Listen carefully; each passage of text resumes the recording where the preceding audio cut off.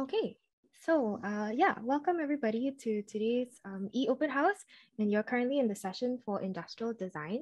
And here today, yeah, you're in for a treat because we have so many guests and speakers today, including alumni, tutors, as well as students. So just to begin the session, let's just go through a quick round of introductions from all the speakers here today. And yeah, so speakers just introduce, your names and kind of what you do. And we just go a quick round so that the students kind of know roughly who you are. Okay, so maybe let's start with our alumni guests. How about Selene or Wenshu, please go ahead and introduce yourself for a short bit. Okay, I can go first. Hi, everybody. My name is Ling, and I graduated from NUS in 2011, quite some time ago. And I'm currently a design manager at LinkedIn, leading the growth design for LinkedIn. Nice to meet everybody. Thanks for being here, Selene. Hello, I'm Wenshu. I graduated 2014. So now I'm a senior product designer at Shopify. So kind of working on sales channels for small, medium businesses. So yeah. Yeah, thank you both for taking the time to join us today. How about moving on to some of the tutors? Introduce yourself, Christian. Hello, my name is Christian Boucharenc. I'm the head of the division of industrial design. I'm very happy to be here for this open house session. Thanks, Christian. Brian? Hi, everybody. I'm Brian Stone. I'm one of the professors here in the Division of Industrial Design. And my simple remark is, why would you not want to study with us in industrial design? It's great. What a great opening statement, Brian. Absolutely. Okay, JJ? Yeah, I don't want to add anything after Brian's great statement. But hi, very nice to meet you, everyone. I'm JJ from Industrial Design. I'm an assistant professor. Can you hear me okay, or is there any delay? Okay, good. Yeah. Here I am teaching human-centered design and user experience design, service design, and I am doing many collaboration with the real industry companies so that our students can really have experience of what it is like to work as a designer in this emerging industry. Very nice to see. Thank you. Thanks, JJ. And now we also have two current students with us in the call, Ling as well as Ling. If you could just do a quick introduction as well. Hi, Ling here, final year student. Yep. Yeah, hi, I'm Ling from, I'm a year 3. Yeah, and I was from Poly Viscom. If anybody has a similar background, then feel free to shoot away. Thanks for being here. And on the call, we also have Nadira. Nadira, do you want to introduce yourself a little bit? Hi, everyone. Nadira here. I'm overseeing the undergraduate portfolio in the division. So happy to see all of you today. Thank you. And last but not least, Dawn. Oh, yeah. So I don't know whether to introduce myself as a student, as an alumni, or as a teacher. So yeah. No, I mean, just to chime in on what Brian said somewhat, I was also really a beneficiary of this program from many years ago, right? So it's almost like the happiest accident that happened in my life because I didn't want to study, or I didn't know what was industrial design, and I somehow found myself in it. And I haven't been able to leave it right now so far, including NUS. Yeah, so I run my own practice. I teach at NUS, and also at the same time, I'm kind of like an alumni, right? Okay. Thanks, Dawn. And of course, I guess that's also myself. My name is Desiree, sorry. And I'm a teaching assistant here at NUS. I'm also an alumni from DID and a designer and researcher at Stock. So let me just put up my screen again. We can do a very quick overview of the DID course program before we move into some sharings from the alumni, tutors, and students. So yeah, if I could just pass the time to Christian to maybe just give a broad overview of the DID I guess, curriculum and kind of what makes us a little bit different from other courses? Yes. But one of the particularity when you look at this slide, can you hear me? It's okay? Good, that's okay. Is the fact that the student can customize in one way their project, and this is absolutely unique. And one also the particularity of industrial design, but also some other discipline in design world, is the fact that when we start some project, we don't know the result. And this is something quite magic because each project is unique. We invite the student to think outside the box. So we have set some platform system since now a few years, and we allow the student to select some different domain of expertise. And it's a bit à la carte, and they built their expertise along the year. This is one of the originality of this program. And also, it's very important to mention that this customization is also related to some collaboration with the industry. Every year, we have some new partners from the industry who come and would propose to develop some platform with us. And it's also the opportunity to have an early contact with the industry from the second year for the student, and this open later some internship and some job opportunity. So it's very important to understand that our program is not frozen, but systematically our colleague and the industry will contact us, come and propose some new opportunity. And I just wanted to say that the particularity of industrial design is the fact that our discipline is reflecting the evolution of the society. There is some clear evolution since the 1950s in terms of sociology, in terms of politics, economic, technique, industrial, ecological. So many factors are important for us. And our program, we adapt our program year after year to the need of the industry, but also to the evolution of the society. And this customization here we have on this slide reflect this extreme variety. And that's why this program is so rich, because it's a continual evolution. Don't you, Brian, you want to add something? Or Gigi? Yeah, let's have Gigi, right? She's the host for this session. Yeah, as Christian said, the term industrial design is, like continuously changing and evolving to embrace the industry needs and technology revolution. So there is no really limit and the boundary, no. And design is not just the object, to design the object, but design itself can be also the methodology or the method of inquiry. So with this designerly way of thinking, it can be applied like any domains, any sector. So there is no really boundary and the limit. And in our curriculum, we actually really support the students to build their own kind of career path by taking different options for the projects and the lectures. So we are here to help you to build your own career in these huge opportunities. Ryan? I am here. Yes. Just had to top up my coffee. I'm just sort of echoing some things that have already been said, but I think one of the exciting things is that everyone, all of our students, is able to determine their own personal path to their career development. So they can work wide or they can work deep in a particular area. And the curriculum gives you enough time to make these discoveries as you move along. And then again, of course, if you find that you really want to immerse yourself, there's ways to continue your education through advanced degree, but we'll save that conversation for later. Yeah, thank you, tutors, for chipping in on, just a broad overview, right, of kind of the multidisciplinary and very customizable nature of our course.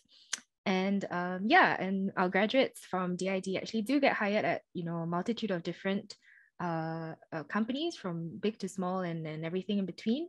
And today we do have our special guests, Selene as well as Wenshu, who are from LinkedIn as well as Shopify, right? So perhaps now I should just pass some time to them to share a little bit about their experience so far, working in their workplaces, and perhaps how DID fits into the picture at all. Yeah, if Selene or Wenshu. Sorry, so before we begin, for the students, please feel free to chip in any questions that you have into the Zoom chat, okay? While we're talking, and then we can try to address them along the way. Yeah. Selene, Wenshu.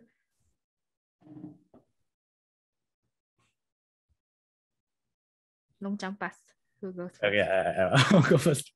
So I think so my path is a bit different from Selene. So I remember we chatted before. So when I first graduated, I started work as an industrial designer. So I actually worked with Dawn and Stumped, like with the design agency. So as an industrial designer, I started my career by designing a lot of different things, right? I think we did airplane seats, souvenirs. At one point, I was designing shower heaters. Like we did mobile apps as well. So like really a great like spread of different things, like different objects, like both physical objects to digital objects. After 2 years at Stuck, I decided to kind of make the switch like fully into tech. So then I became a UX designer. Spent a few years in another consultancy, and then at Food Panda. So if there's anything goes wrong in Food Panda order, not my fault. Then recently, I just joined Shopify. So Shopify is kind of a global company now. Our mission to kind of make commerce better for everyone. So if you've bought anything recently that's not from Lazada, not from Amazon, not from Shopee, it's most likely a Shopify store. So anyone can set up a store, design a website themselves using Shopify, and then start selling online. And then, yeah, it's been very big, very long, weird journey.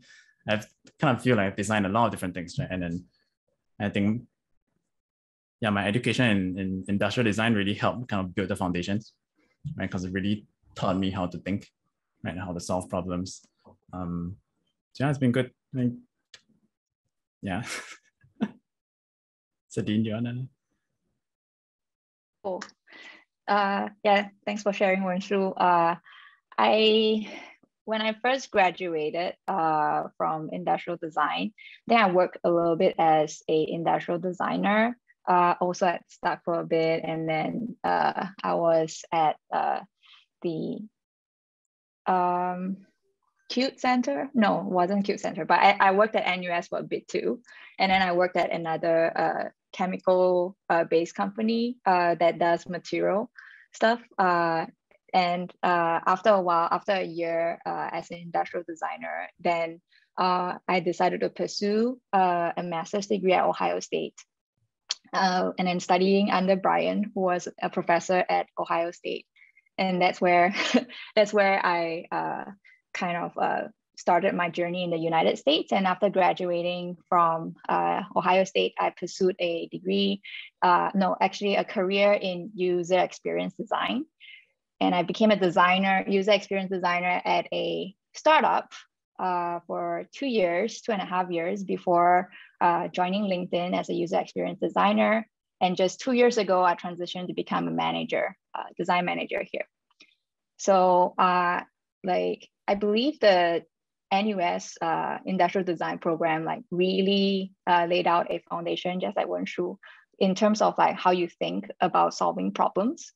Because initially I thought that, I study industrial design and maybe I can only do physical product and product design. And, but I realized that that's not what it is only. Like the way you approach solving problems, it can even be applied to everyday life. Like, you have a problem, let's do the double diamond process. We kind of make sure we are solving for the right problem, and then we iterate, we brainstorm different solutions, and then we test the solutions before we get to the final one.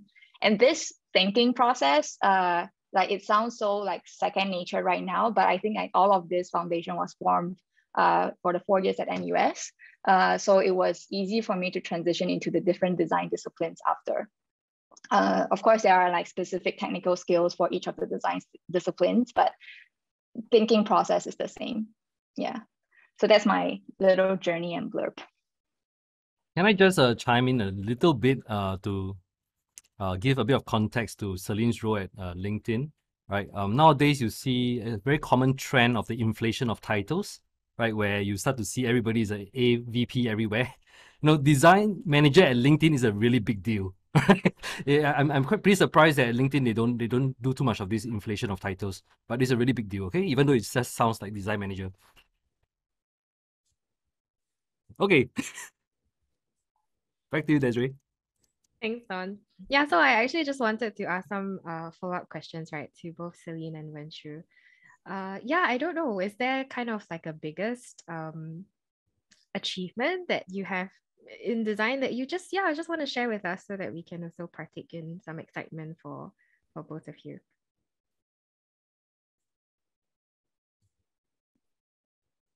It's hard to choose like biggest achievement because I think like different stages of your life, you kind of always have a little high about that and you are like so proud at that moment.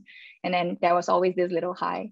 I think like I can share as I progress in my career.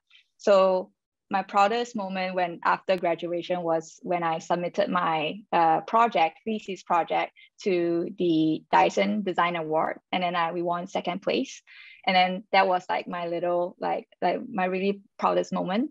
And then the second time that I felt really proud was when you start working at when I started working as a startup, and the first time like your product is actually used by somebody, and then especially like that's a huge client. It was a Fortune 150 company that was like using our product for a startup, and then I was like, oh yeah, we have a true member, right? Like actually using the product. And then after that, like later now as a manager, the way I think about achievement is slightly different now. It's no longer like what I produce, but like now I am leading a team of 7 designers, and my team is focusing on like growth, things like first line workers, and also infrequent member guests, international. So all of these are like different groups of people that could be using LinkedIn, and when they kind of benefit from the work that I do, and my team is the one that is like very effective and very productive in doing that, I also feel a sense of achievement from it. So this is how I see like my different achievements and milestones along my career. Desiree, let me jump in here a little bit to ask Selene to elaborate a bit more, about her work, right? Because sometimes industrial design is so flexible that it allows one to stretch across to UX, and surveys to apps and information, and it's actually getting more and more unclear whether these things belong inside industrial design just because we teach it here within industrial design, or actually they are separate. But it'd be great to hear Selene talk about exactly what you do at your work so that the students here might see one picture of how the learnings here can translate into some kind of career. Sure. So I can share 2 parts, like UX design, or like what a UX designer does. And then there's also like design manager, like what a manager does, because I think those are 2 quite different ones. And I think for user experience design, like generally, so the way I explain in the layman terms is that, okay, you have a product, like an application that you really like. Most of the time it's a software application. And if something is wrong with the product, like it's the engineer's fault, like it's a bug, and then like the engineer didn't make it correctly. But if everything is developed correctly, but it's not great to use, like it's just like you always use it and you kind of like feel frustrated, that's the user experience designer's fault. Like they didn't actually design it well enough. And I think this is where I think like user experience designer is so important, because like we make the experience of using any application or product very smooth, that you enjoy, you feel delightful during this process. So it's not just like completing different task and then make it like you add a button here and that's it. Like there's a lot of thinking behind like human psychology. And this is why I think like industrial design, like it's totally about this. Like traditionally, you can think about industrial design, like, oh, I design like a physical product. But just think about it, like when you use a physical product, it's the same. Like if everything is like produced accordingly, then yeah, it's not the manufacturer's fault. But if when you use the product and you think you're so frustrated by it, that's the industrial designer's fault because they didn't like design it properly. So the product is the same, but now you extend that whole thinking process and problem solving into applications. And I can see, so the skill sets that you learn in terms of how to solve it is the same. There are some specific, maybe technical skills, and I'm really glad to look at, to actually see how our curriculum has developed so much since I was an industrial designer. I was studying at NUS because like there are specific like majors that allows you to pick up the skills that you need. You know, if you want to be more of a UX designer or product designer that designs an application, the curriculum also teaches that. So I think like I see industrial design more like just expanding its definition to include like any type of product, which is like, it could be digital to physical to even like just services, at least the way I see the trend right now. Then a little bit about my work as a manager. So in case you are considering, maybe this is too early in your career, but like if you enjoy really producing things, like creating solutions, then that's what a designer does, right? Like they focus on the output. As a manager, my success is no longer in what I specifically produce, but to help my team become effective in producing those outputs. So now my role and my success lies in the success of my team members. So that's the way I see the difference between a manager and also a designer. Selene, thank you very much. Desiree, I just take up a few seconds maybe. I wanted to highlight one thing that Selene mentioned, which was very poignant. We are here attending a CDE event, which is a design and engineering college, right? So I think Selene put it very well about how there are different roles in engineering and also different roles in design. And when something works well, you know, needs to be also built well, right? It's sometimes a matter of preference or where you prefer to operate. Okay, so that's your interest. Do you like to really get something really well built and well resolved, or would you like to engage more on the human side of the initial solution? Okay, so that's kind of all I have to add. Thanks, Don. How about Wenshu? Do you have kind of one moment that you could say that you're the proudest of, or you would say that maybe it's a key takeaway from that point in your career? I guess just like Selene, over the years there are many things that I'm quite proud of, but just because it's next to me, I think I designed this, right? So I think it was stuck. So 1 year we were SG50, we were doing a souvenir, right? And then I remember in office I always tap out kopi, right? And it comes in a little bag, and then there was no place to put it, right? So I started using cardboard to make a cup that is like this shape. I'm using it as a pencil holder now, but so it fits the bag perfectly. And then when it came time to design a souvenir, then hey, let's make this a product. So from in my industrial design time, right, this is something I'm really proud of, right? So it's a product you work on, you design for months, right? You spend hours just looking at the little color, this curve over here, right? What material to use, how to manufacture it at scale, and then to see it out in the stores, right? If you go to the National Museum, you can still see it being sold. So that's a very nice feeling. Yeah. So I think it's because you design something and then to see it outside and being used by people, it's really nice. And I think later on in my career, when I was in Foodpanda, and I can't speak about this too openly, I worked on some internal tools. So like when you order food from Foodpanda, right, the food just comes, right? It seems really simple, right? But what's behind that is a lot of layers of complexity, and at each layer, it has to be designed. There is a rider app, right? There is a restaurant app, right? Between the restaurant app and the rider app, there are like maybe 5 other apps in between, and they all talk to each other. So I was working in one of these apps, and then there was a kind of a problem that was causing a lot of issues.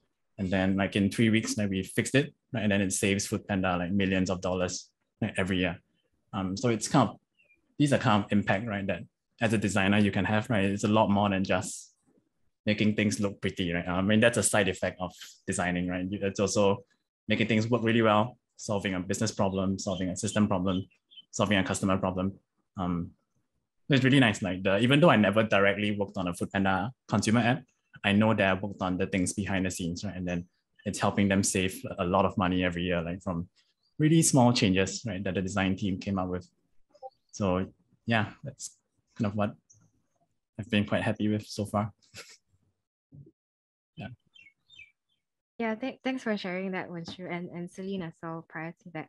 So yeah, I mean for students, right, you've kind of heard, I guess, a bit of a variety of the types of design that comes under the umbrella of industrial design that we do here at NUS DID. So yeah, I thought to maybe at this juncture kind of show you a little bit of maybe some visuals and also potentially some videos that be of the past projects that some students have done here at NUS. So let me just share my screen again. Okay, so earlier, let me just go back.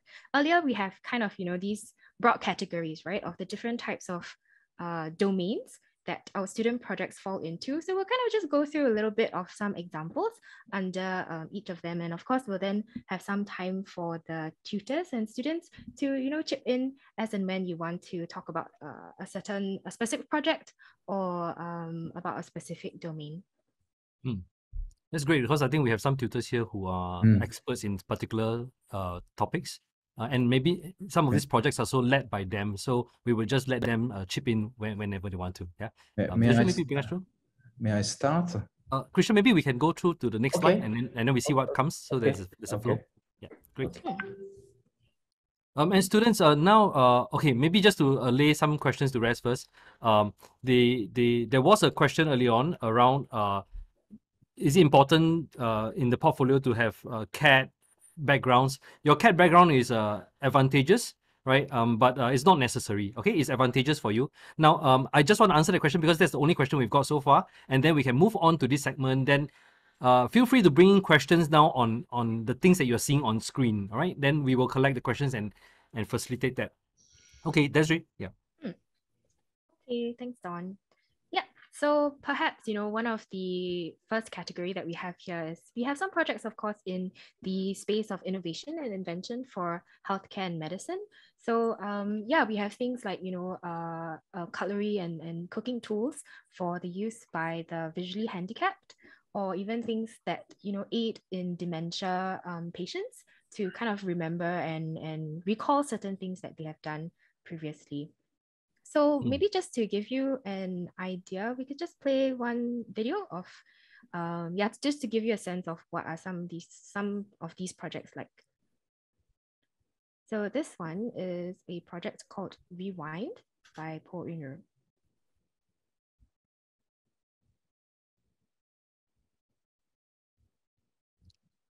Desiree, is there sound? Oh, do you not hear any sound? No. Okay, yeah. Give me a second. I think I should reshare my screen.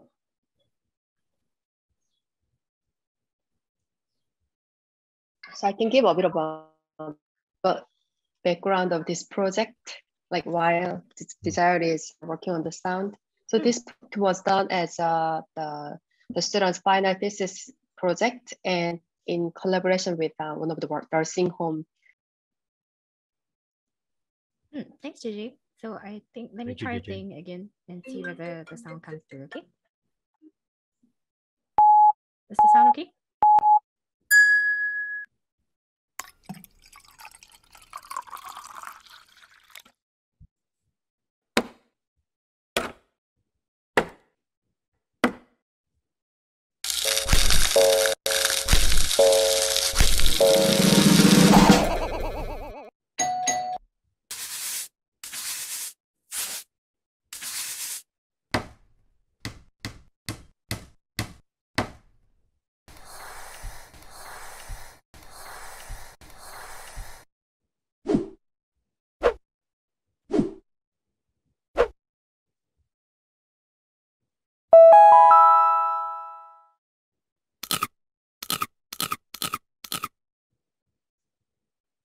Yeah, so just a quick video on this. So tutors, would you like to chip in at this point?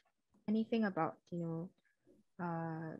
the project, the category of inventing for medical and healthcare?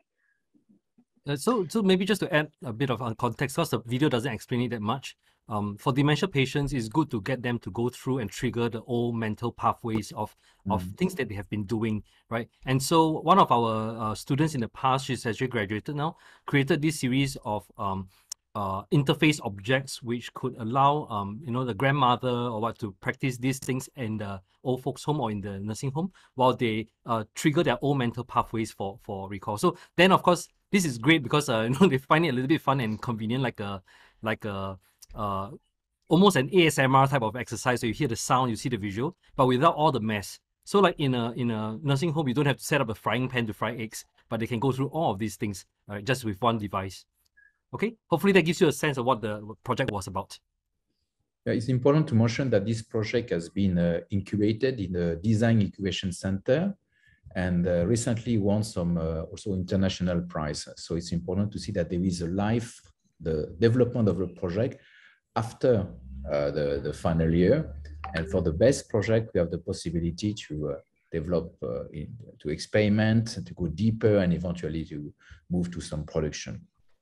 Yeah, and what we can do better on this is then perhaps this healthcare equipment engineers or developers, is there are of course a lot of those machines and equipments and devices to help the dementia patients, rehabilitation and so on, but they are very technical and they are very functional.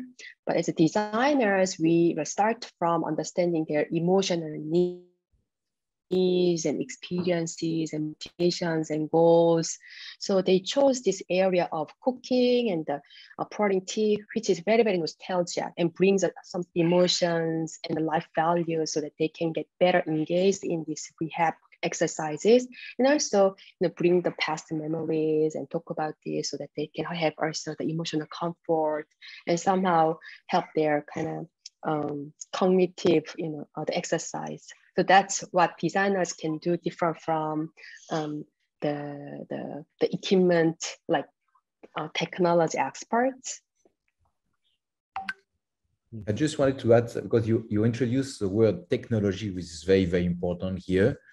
Technology is a very important part for all designers, but our projects are not technology driven, mean that we are purchasing some specific goal, we identify some project, and the technology is here to serve the designer product, to serve the project himself. It's not the starting point for us. Can I also ask that alumni or students, current students, if you have anything to say, just feel free to open your mic, yeah? We don't censor anything. Okay, maybe I will say one more thing, like maybe it has to do with the continuation of the project.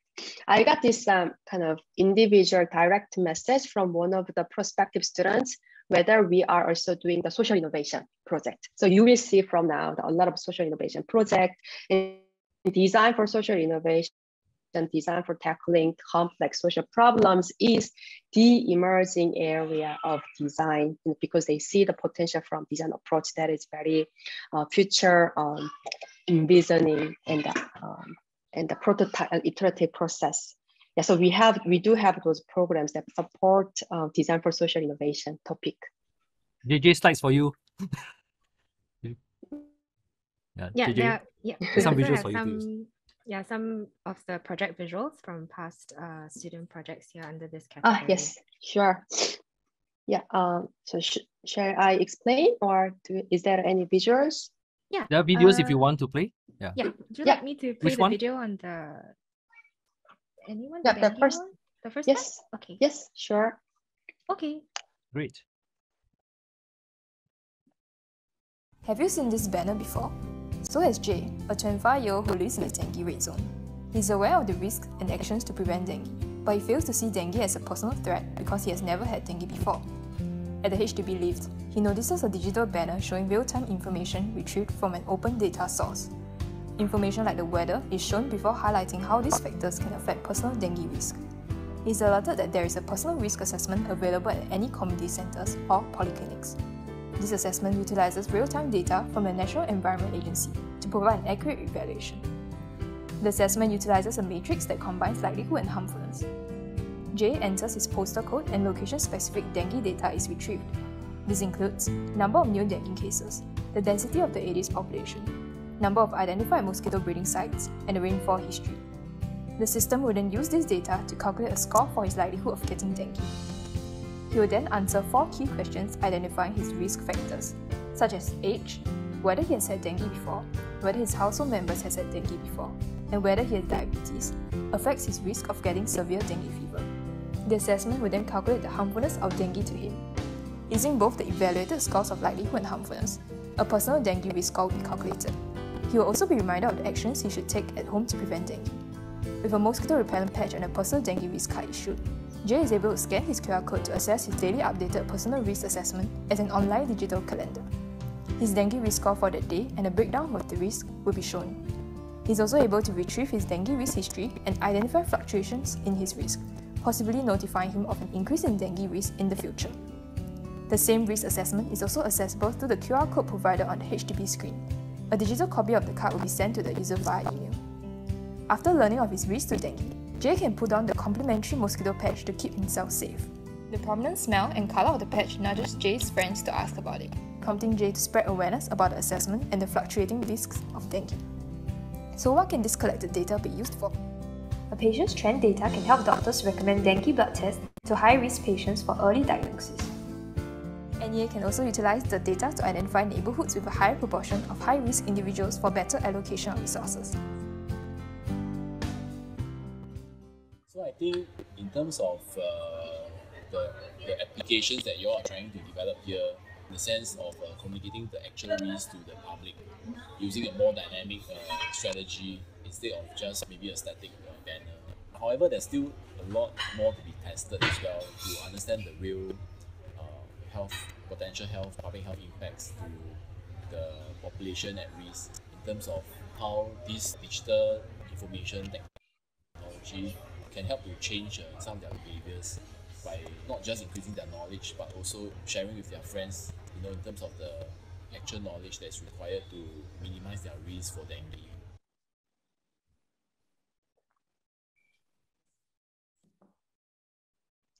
Thank you.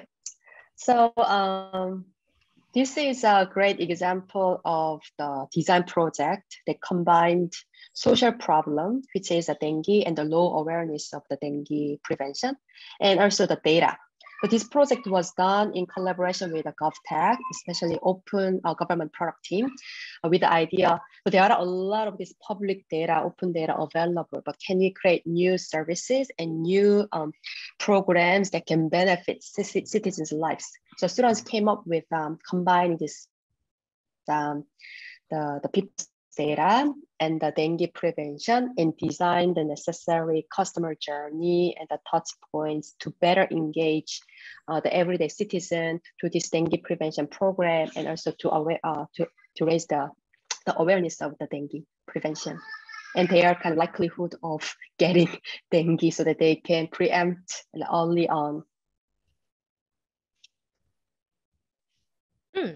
Thanks, JJ, for that. Maybe just as another, I guess, add-on to this segment, this series of projects, maybe we can also show this other project called the Grid City.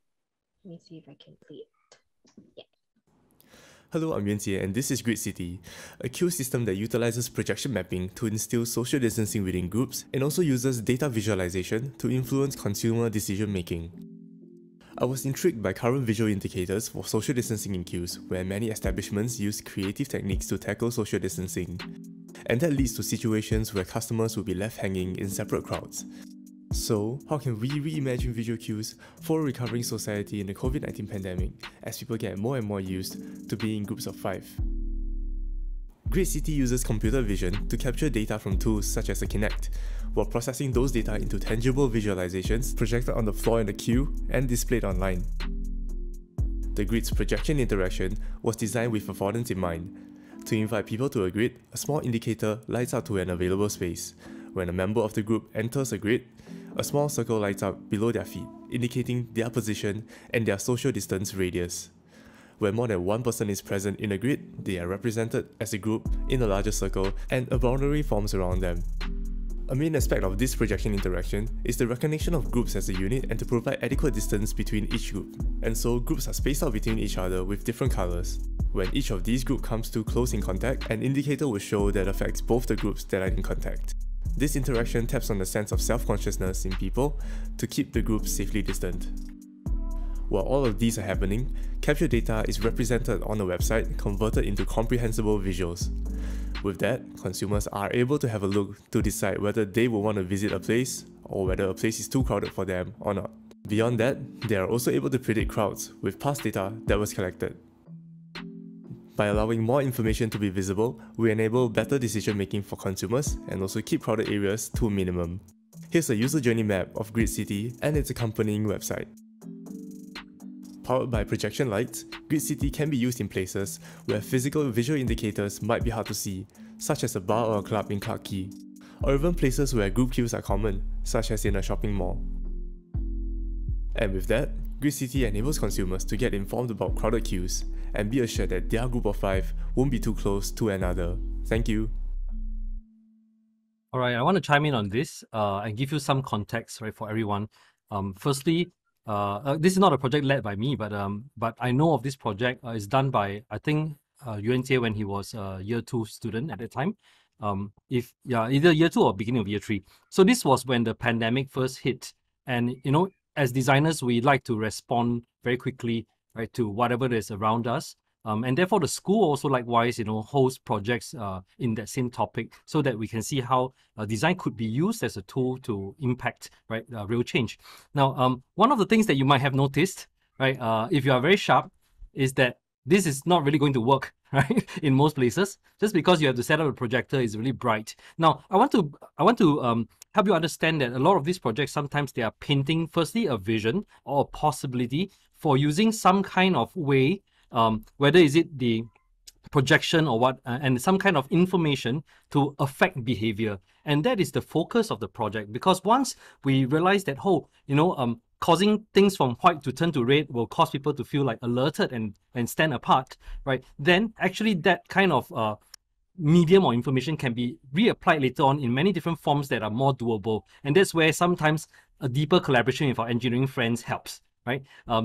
Designers do take projects all the way through, right? But sometimes in projects, it stops at this exploratory phase, especially if it's a very quick one semester project, like in this case, from a year 2 student, all right? Okay, any comments, anyone? Yeah, all these projects were done within a semester, about for 11 to 13 weeks. And I think by now, like by seeing a few projects, the prospective students will see how design actually is very, very interdisciplinary. Wenshu earlier spoke about business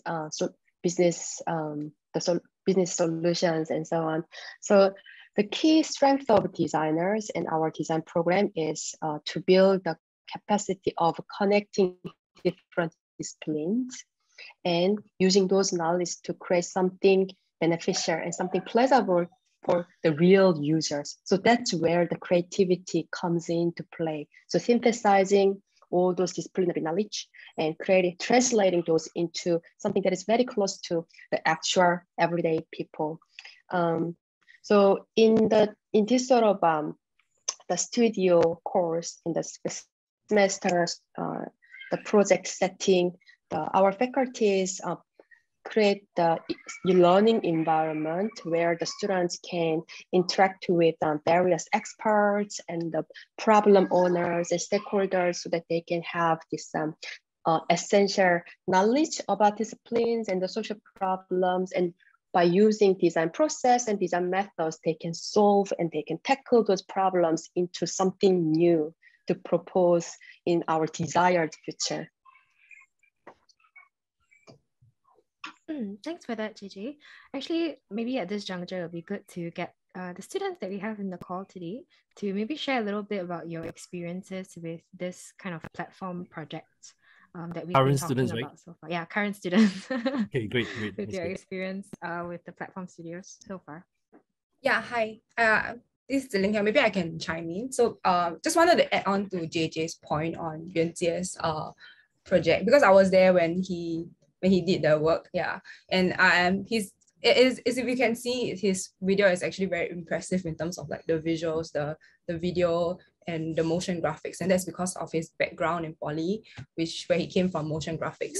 But then when he came over to ID, he's able to, go deeper into things like design thinking, problem solving, and you really see his skill set from poly that is being applied and being utilized even in his time in ID. Yeah, so I thought that was quite interesting to bring up. Yeah. Thanks, Ling. That's great to bring up, right? You yourself also have a bit of a different background, right? Yeah, and that shows in your work also. So, I mean, some of you have seen the slides that the mixture of your strengths and even weaknesses, right, makes you a very interesting designer. Yuanjie has fully utilized whatever he has as a background to bring into this. Yeah.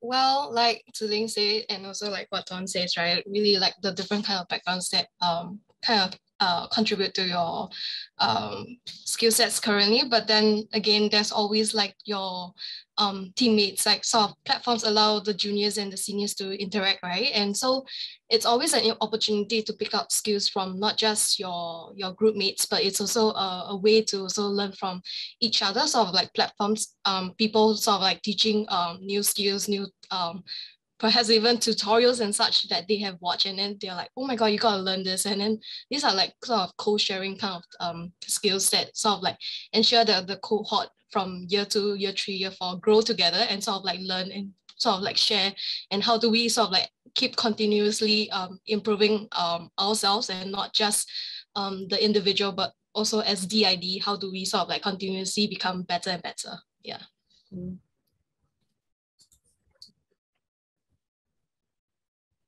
I'd like to add a little bit about like backgrounds and like skill sets. You don't need to have anything also, like just wanted to mention, because I don't know, I didn't study any like motion design, whatever design. Like the only thing I knew before I joined industrial design was like I draw comics, and that's like I thought, I don't even know what design is, and I thought I think I can use this skill for design. But yeah, it doesn't matter. Like I think to me, like how I decided eventually that is design is actually about creation, right? And there is something that you want to maybe solve for.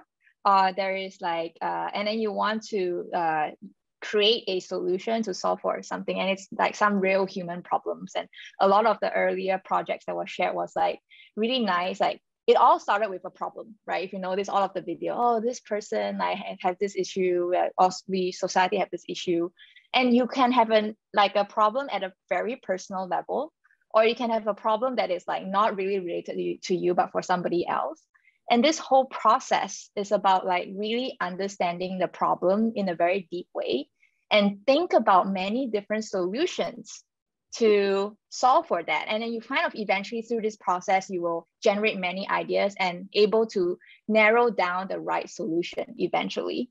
So this is the process, the innovation process that I think when we talk about design thinking, this is like what is taught through school, and I think that is actually applicable to any problems that you face in life. So yeah, I just want to say you don't need to have anything skills also, and you can develop them over time.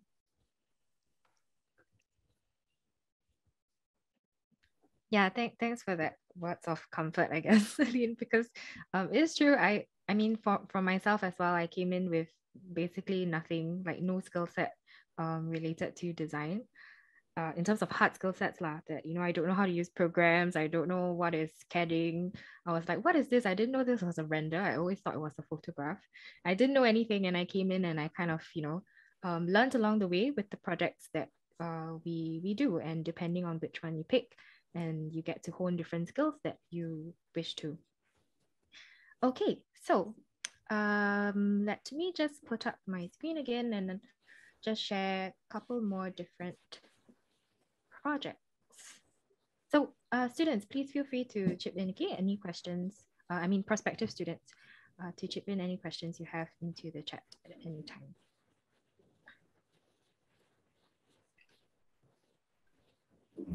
Well, while you're pulling up the slides, I'll just answer questions because I know people are coming in and dropping off, so their questions might not be answered.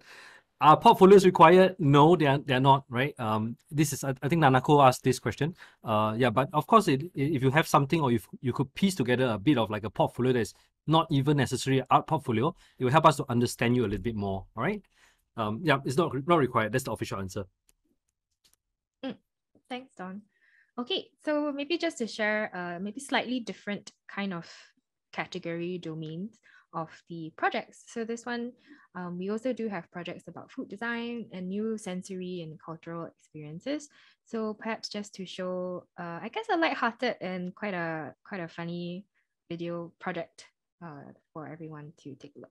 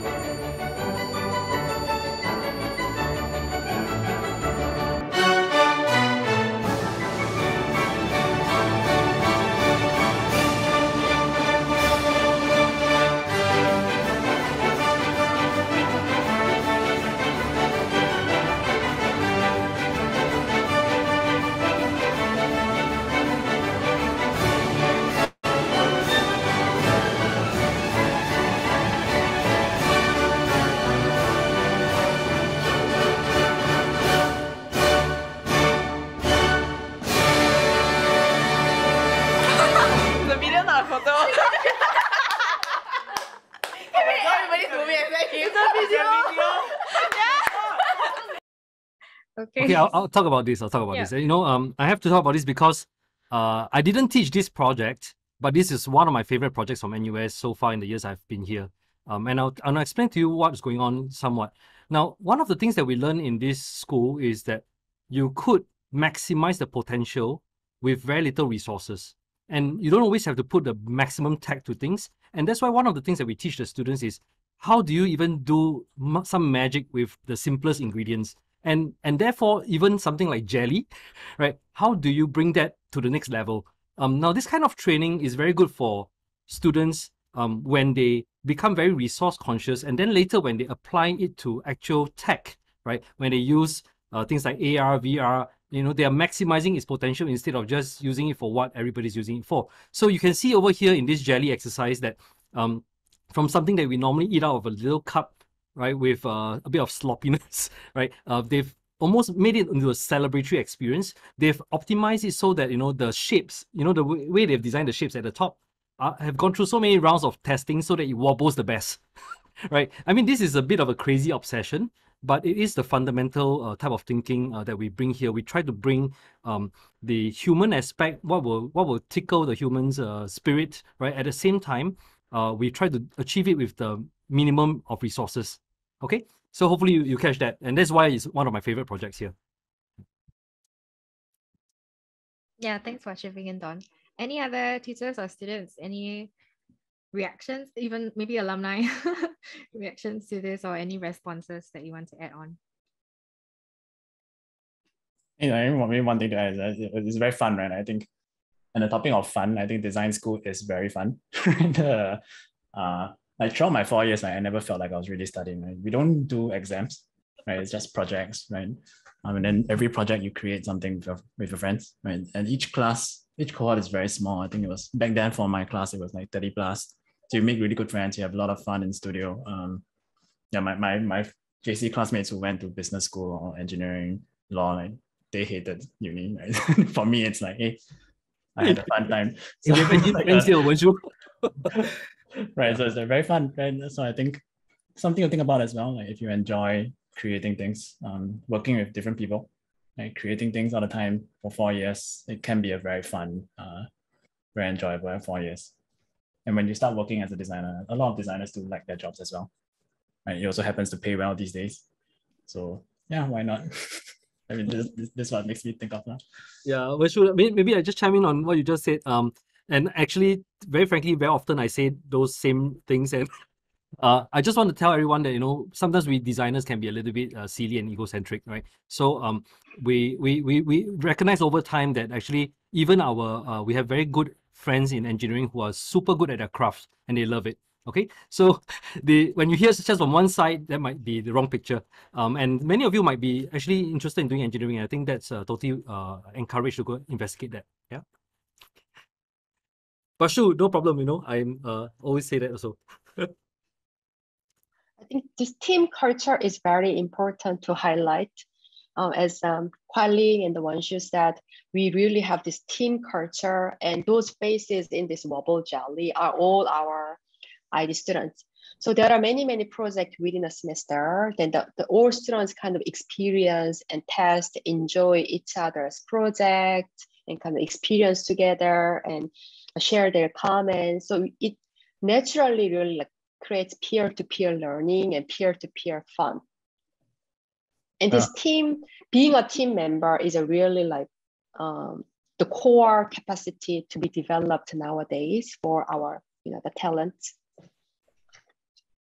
I just wanted to add something. When I look at all the photo here, it's a perfect illustration how design fundamental year one, where we develop some element of design, we start to develop our own, the own sensibility of each student in terms of form, can be applied later through the different platform and final year project, where everyone finds his own identity in terms of language. So there is a direct correlation between those fundamental and the platform and the thesis project.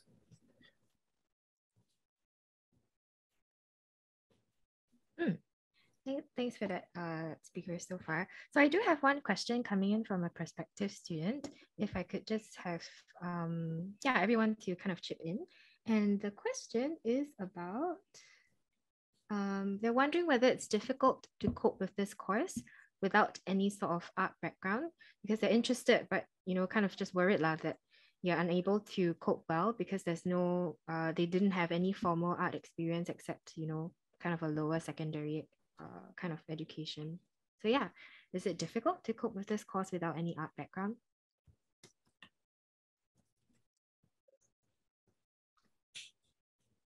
Maybe I could speak. So I've seen classmates or even friends who actually design with literal post-its of ideas, just writing off keywords rather than to draw out the whole thing. So it's not necessarily essential that you need to be able to, let's say, draw and perhaps color and such. So it's more of your curiosity to find out what are the other ways to do and approach a problem, let's say, and sort of solve that issue. So there is many ways to ideate, and post-its is one. There's other ways to sort of always come up with solutions. So I don't think it's really super necessary, but then always see people being so curious that they actually picked up the skills by themselves also. And the idea that you are not alone and sort of the camaraderie of people sort of pushing each other to sort of grow and be better is kind of the DID spirit, right? Yeah.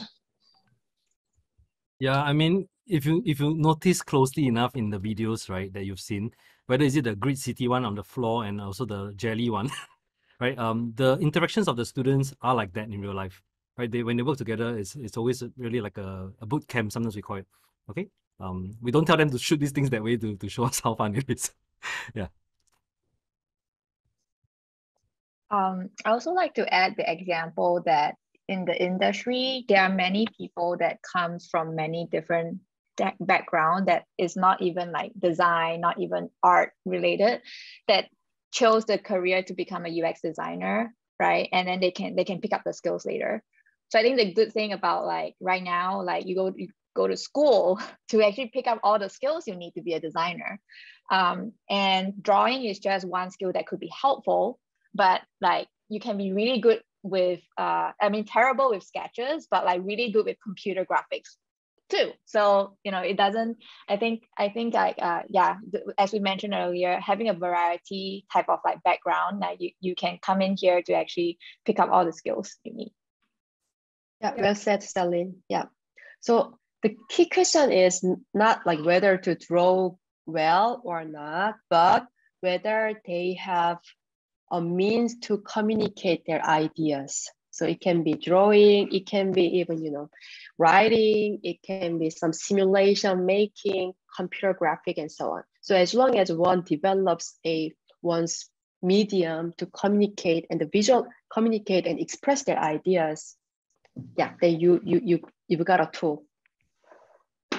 Yeah, maybe I just want to add on to that. I mean, usually what I'll do when I face a problem with a hardware or not, first thing I'll do is just Google and watch a tutorial. But sometimes those things don't work out and it's the longer way around. And you can always, you know, troubleshoot with your friends around. I mean, I do recall myself going to Ling once for a CADing issue that I had. And there was this one time I wanted some help with like some motion graphics, and I went to Yuanjie. And yeah, this because everyone in ID sort of like have very different expertise and whatnot. Yeah, you just sort of go to the people that you think might know what you need help with, and they are usually more than willing to help you with the stuff. Yeah, I mean, for the students who are here, there's a reason why we believe that we should do a lot of projects in NUS, in DID, where it's real, where people actually use it and, you know, we put out there to test. The reason is because when you really do real projects, there's so many aspects of it you have to take care of. Suddenly it becomes entirely multidisciplinary, and therefore you have to rely on each other. That is one of the real situations when you really go out to work, right? It is the exact same thing, and that's why you cannot live in silos in that sense. Now, industrial designers, we focus on one aspect, which is a specialization around how human beings perceive, use, and adopt things, right? But at the same time, we also learn to appreciate and then collaborate across all kinds of disciplines. And relying on your classmates is one of the foundations here to build that ability to trust someone else and work in teams. Okay.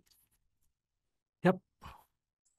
Maybe just to add in, I studied A-level art before NUS, and then I thought it would help me when I come in, but in the end, when I came in, like, this makes no difference at all. I think in the end, it's less about your background and more like your interests, right? And where you want to put your effort in. Like in the end, when I came in, I realized I really like 3D modeling, right? So I just kept doing it, and in the end, I got quite good at it. So it's more about what you want to focus on when you come in.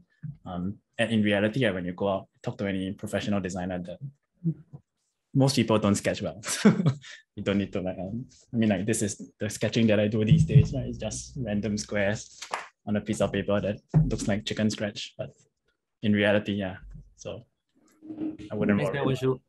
Yeah. No, but you see, Wenshu, you know, you say what you are from art, then Selene says she cannot draw, but she says she draw comics.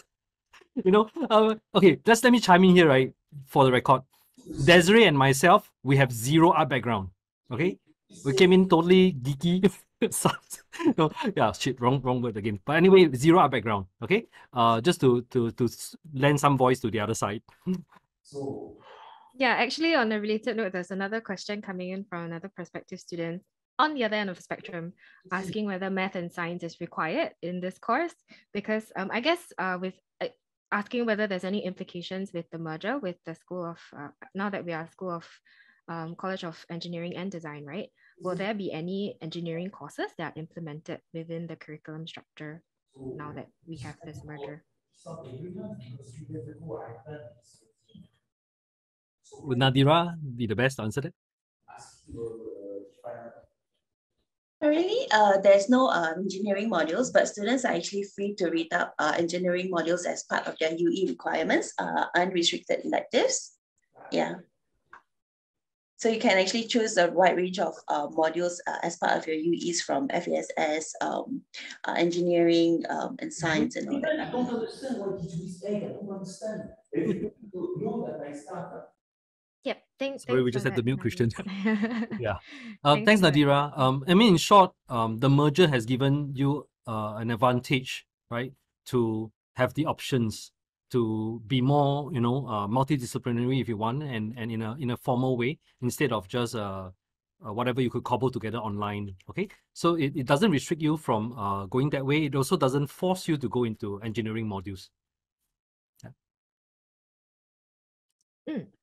I guess on a related note, also another question coming in is just, if, since we're talking about so many different types of like art, you must be good in art, you must be good in science, or, you don't need to, but the student is asking if they are weak in a specific topic or I guess a skill set, will there be regular consultations with lecturers or professors to help these students? Basically, in short, are the tutors approachable enough to do this? Maybe students, you want to chip in first before the tutors say anything? Ling, you want to say first? For me, honestly, reaching out to tutors had always been pretty easy. Most of the time, because I feel like a lot of the tutors, they do set up like some sort of platform. Like for example, a platform that I took last semester, they use Slack. So you can just simply send them a Slack message. And I know that there was this one time I was working on the open house with Don. All I do is literally just text him and he'll reply you at like whenever he's free. So yeah, it's really quite accessible to get tutors' feedbacks and stuff like that. Thank you, Yeah. Yeah, can I? What Ling say? Oh, sorry. Oh, sorry. No, there was less. I couldn't hear your voice. Please go ahead. Oh, sorry. Yeah. Yeah. Like what Ling said, right? It's really accessible, and the tutors really are really nice, and sort of like similar situation with Don also, in the sense that when I was like doing his platform project, I was texting him at 11 p.m. for help for CADing or something, and he's still responding and sort of like guiding my team along in resolving our CAD issues and such, and sort of like, although it's not recommended that you work beyond 11 and such, but it's the idea that our tutors really give in 110% to make sure that the students and their the juniors are not struggling. Yeah, so it's really nice. Thanks. Yeah, I would say the tutors are very approachable because right, every single design project is very, very unique. And within the project, right, the topic that individual student and individual group deals with is also very, very particular and unique. So it cannot be really taught like by giving a lecture or by just like big class size, activity exercise. I think individual tutor believes this one-to-one interaction, really looking at the problem that students are dealing with. By doing that, we can actually understand the problem better, and through the conversation, we can somehow find a way to go about the problem. So I think the tutors are very willing to talk with the students for their own problem that they are dealing with for their project, and there the learning comes. Yeah, thanks for sharing a little bit about that. I guess learning culture in DID. From both students and tutors. But I guess looking at the time, we just have a little bit of time left for one, I guess, slightly different kind of domain of projects that we have. So just to give you an idea of really how wide the spectrum of projects that we do here. So if you look at my screen, this domain is around the invention of tools, mechanisms, materials, and new structures. So it's quite a vast, I guess, stark difference to some of the projects that we've shown previously. And maybe just to show that, I will show you a video of one of them.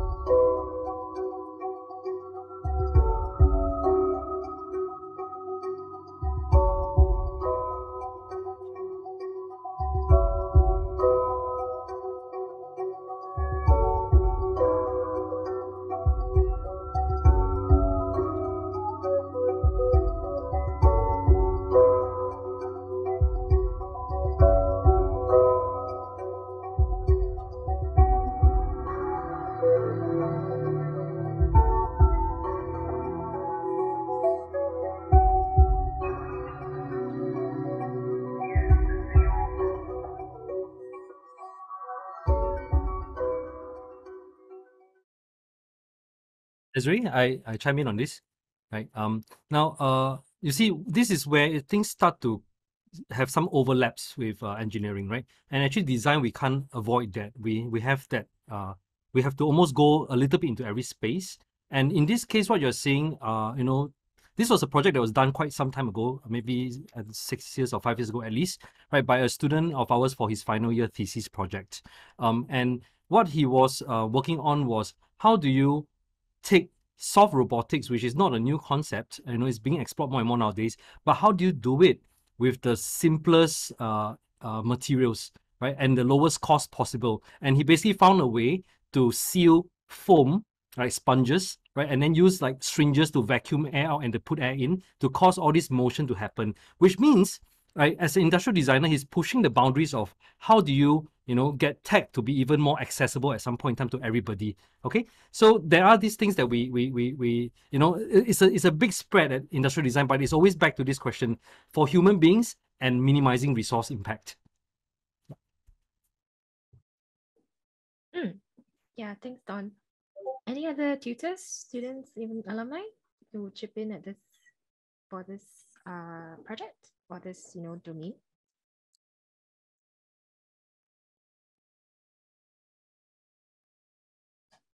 Maybe, Desiree, I think we could look at the next video over there, which is and we could have Christian talk a little bit about tactility and when he does buttons and stuff. This is not his project in that sense, but it's the same kind of a skill set that Christian has been teaching us, right, on semantics, semiotics. Yeah. Okay. May I say something? Our group explored various haptics that can be created with magnets. We tested different factors such as materials, combination of magnets, and their placements. Ultimately, we wanted to create a variable feedback mechanism that allows one to experience different haptics through the same gesture. In electronic systems, haptics are easy to vary, but mechanical systems do not have this luxury. So, how can we introduce the flexibility of customizing haptics in mechanical systems to give users a greater sense of control and flexibility in their interactions? We found two main ways that magnets create haptics. One is through surface impact. When a free-moving magnet is dragged along the surface, it collides with the surface texture, causing a pattern of sensations to be felt. Another way is when the magnet overcomes the resistance of the profile. Different profile heights require different effort to push the magnet along the surface. We tested the properties and limits of our magnets with various surface profiles and configurations. We then narrowed it down to 4 variable feedback mechanisms, focusing on precision, customization, convenience, and compactness. This is a dial. When you turn it, you feel this. You can hold it down, and now it's like this. This happens as the magnetic ball rolls against 2 different surfaces. Now when you scrap your video timeline, you can easily toggle between general and fine-tuning to enjoy greater control and precision over your workflow. This is a regular button. With a simple toggle, it now feels different. Can you hear that? Similarly, this happens when the ball moves against different surfaces. With just a click, you can customize your mechanical keyboards according to your needs and preferences. This is a switch with a dial. It now returns to the middle. Now it snaps to the sides. And now it glides smoothly. This is because the surface of the dial has different profiles. And yep, you guessed it. This creates different haptics. In a light switch, this allows you to toggle between different functions such as dimming, adjusting light temperature, or turning it on and off. Lastly, another dial. It feels pretty normal right now, but if you turn this, and then this, it snaps into place. This happens as there is a bump on the movable surface that causes a click when the ball jumps over it. You can change the position of your oven from 18 to 23 minutes, so you get a perfect crust for the new bagels you bought. With Tuk Tuk, you can easily introduce varying haptics into mechanical systems. You can scale and adapt them to different contexts, enabling compactness, convenience, precision, and customization. Tuk Tuk! Thanks, Desiree. Again, another student project. Let's have Christian talk about this, right? Since he's so much into buttons. I close the door because it's noisy.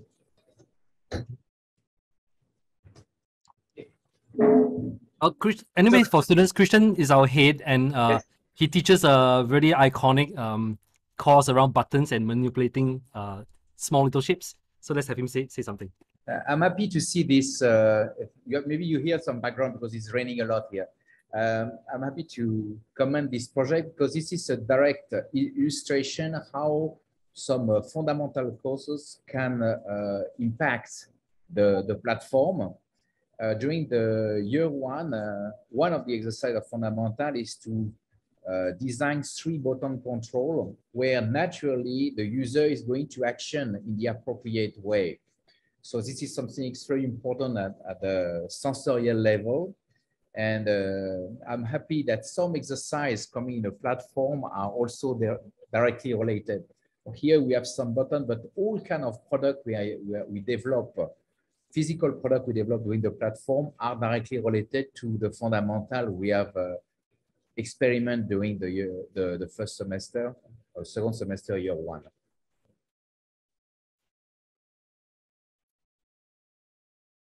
Desiree, should we try to answer questions now that we have only about 10 minutes left? Yeah, sure. And So, maybe we can have alumni chime in more also after that. yeah, so prospective students, please feel free to send us your questions in the chat, or if you would like to, simply unmute yourself and ask away as well. So you can ask anything about, the course, what it's like, job prospects, the experiences so far, how student life is really like, anything really for the alumni, tutors, and also current students to answer. There's a question for, I think, maybe Nadira, I'm not very sure.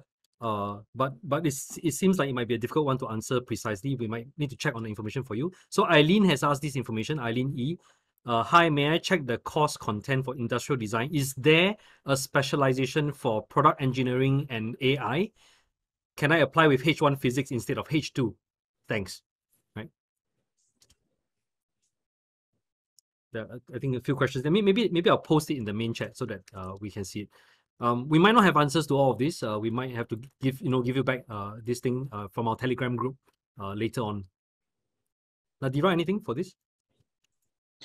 I think maybe can I apply with H1 physics instead of H2 because our admissions requirement is, just give me a moment, is H1 for A-level certification is H1 pass in maths or physics or econs.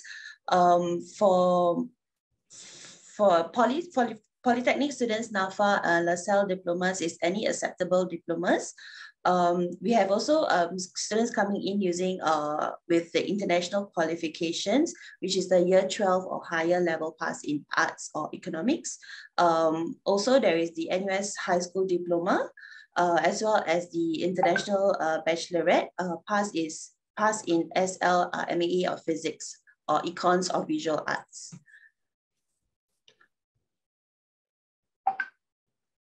So regarding your specialization, maybe we can follow up with that later. Yep. Eileen or whoever else has questions like that, please join our Telegram. I put the link over there so that we can find a way to answer to you, all right? Else we have no way to reach you.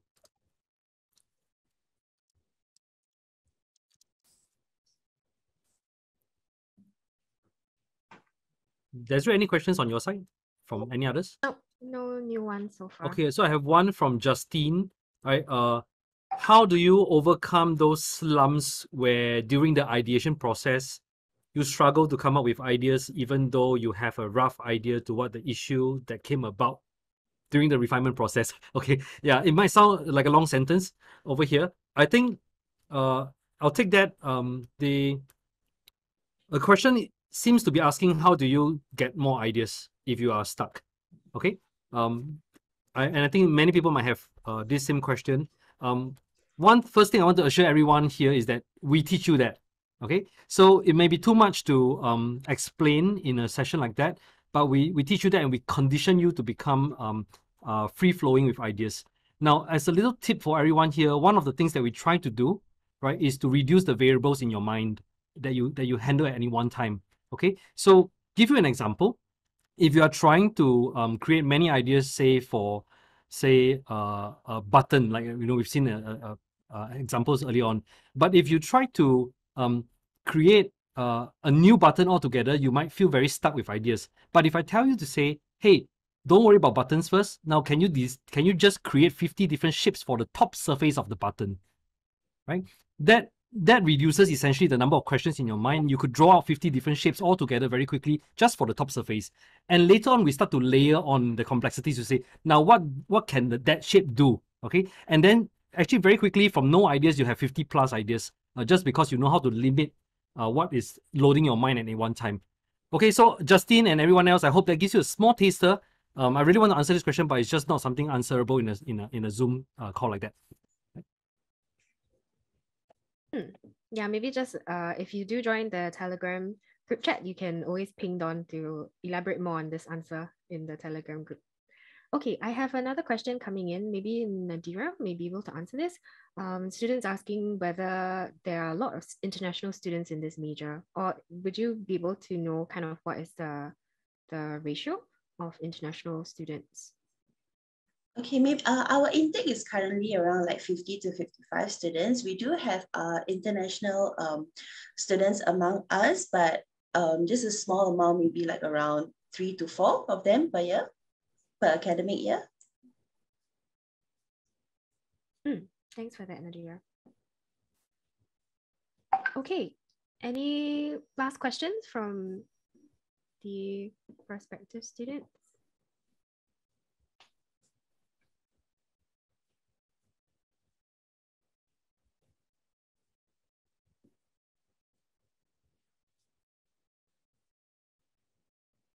Yeah, I just want to say, feel free to join us on the chats, right, so that we can help you think through more, right? It's really a short time right here. Yeah, and there is another opportunity to meet us physically next Sunday. Oh, if yes. you, yeah, if you really want to get to see and feel what we do. Okay, maybe I have one question here that just came in asking about the aptitude test. Yeah, what will we have to do in the aptitude test? Okay, so basically during the aptitude test, prospective students will be shortlisted to go through an interview session for admission to the our ID program. So during this interview, there will be a small design exercise that they will have to complete. They can also show us a portfolio if they have to the set of interviewers. So basically the admission to the course will actually depend on the outcome of this interview session. So it will be shortlisted candidates will be informed of this session sometime in early April. Yeah, and then the final outcome will be conveyed by Office of Admission sometime in mid-May. Yeah. And the design exercise at the aptitude test, again, it is not about we see whether how well this person draws, makes or not, but it's more about how well this person has some interesting idea and how well this person can articulate and one's idea logically and in a convincing manner. So that's what we are focusing on to look at. I want to add something is many students come back every open house very stressed, thinking the aptitude test is related to the skill of to be able to draw, to control 3D CAD. Absolutely not. We often prefer to have some students who don't have so much background, technical background in design, in a 3D CAD. We are more evaluating the sensibility to design, the capacity also to have some interest or to work in a team eventually, and also to the curiosity and the passion for this discipline more than the skill. So it's a kind of more open discussion. So we are looking this sensibility to the design work more than the skill itself. I hope it's clear enough for the students who are so stressed about that. Yeah, thanks for that. So yeah, considering now it's at 12 p.m. So we'll perhaps wrap up today's session. Could we maybe just have some last words of advice from Selene and Wenshu for our guests for today?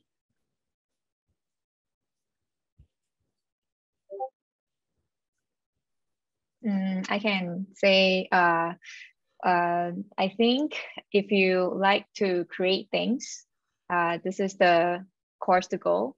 And you don't have to be too stressed out about whether this is the right path to go down. Like this is really right for you. You learn it through this process. And as mentioned earlier, there's so many variations and career paths that you can go down. And this skills, like design thinking skills, is actually applicable even if you eventually find out that, oh, you don't want to be a designer. Like you can actually apply this like problem solving skills in like a non-design job, because it's like really creative thinking.